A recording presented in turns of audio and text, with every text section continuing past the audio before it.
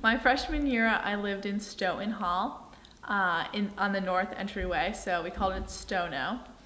Unlike most of the other freshman dorms, it's not a suite setup, and I'm using suite as S-U-I-T-E. So we had one room, and it was an enormous room. My roommate and I didn't really have any furniture besides what they gave us, and so the middle of the room, there's just like this vast expanse of wood floor in the middle of our room. And so two of us lived there as one room.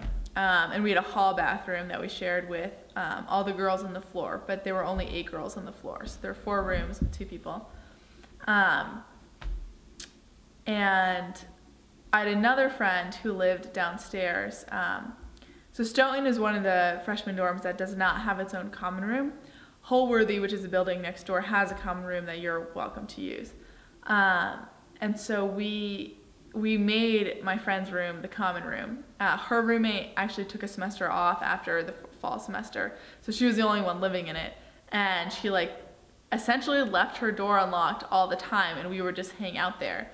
And I would just do work in her room, and we would hang out there, and we'd have 90s music dance parties, and it was a great time.